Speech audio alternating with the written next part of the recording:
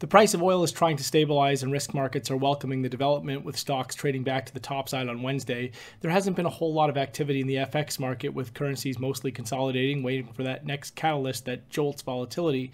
The pound has been finding some demand today, helped along by an on the whole hotter than expected round of inflation data. There's no first tier data scheduled out of the US on Wednesday, and the market will be digesting Canada's CPI and Eurozone consumer confidence reads instead.